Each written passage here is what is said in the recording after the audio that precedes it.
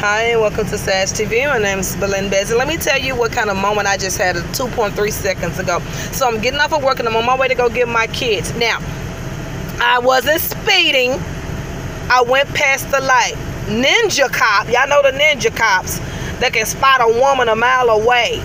He was way in the other lane. You know how you drive and you look over? I said, look at that fool. I didn't even say nothing. He swerved all the way around just to get behind me. He ran my place. I don't have no warrants. I don't have nothing. This fool pulled me over just to tell me I need to change my damn tire. And then asking me about well, your tags is in another county. I said, sir, what am I being pulled over for speeding? Well, you had gotten the wrong lane and you switched over. I said I switched over in the lane because I knew I was going in the wrong direction. He says, well, you need to get your front tire changed. I said, oh, thank you. I appreciate that. And I just kept saying, what am I being pulled over for? And he said, let me see your license. So I let him see my license, and he kept looking at the name. He said, so what's your first name?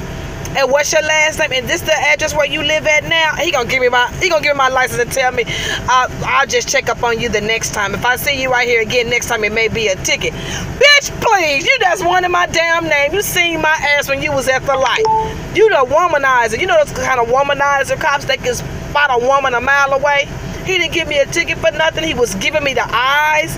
When he was looking at me, he was like, so, where do you live? You doing all the googly and oogly eyes? I almost asked him for his badge number. You a flirtatious African-American cop that use your badge and your position to try to get women's names and phone numbers and all that kind of stuff. He didn't even go to his car. He didn't check my license. He didn't do nothing. And he sat behind me long enough to know there's no warrants on my truck at all. I have not a thing on me.